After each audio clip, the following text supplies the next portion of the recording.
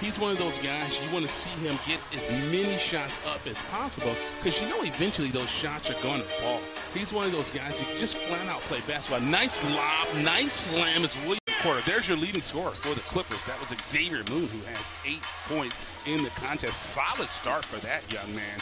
But would you expect anything less? Now the Clippers, this is what you want to see. Lock in on defense, but that's just a better shot as set.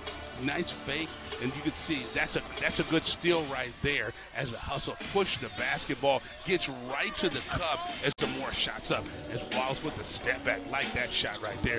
Just lift out on the play. But that's a solid shot if you're the Clippers. Continue to run your offense, and those will fall as Williams gets to the cup. And you can see right, it's only a 4-point lead. Can the Clippers get another stop? You can see right now they are connected. They are making sure that the coverage, they're making it difficult, but that's a good shot.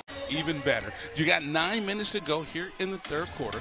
Clippers find themselves down by 3, but I tell you, they have stormed back to start this second half. And that's a good shot right there, right where they want to be. That's neither team yet in the bonus.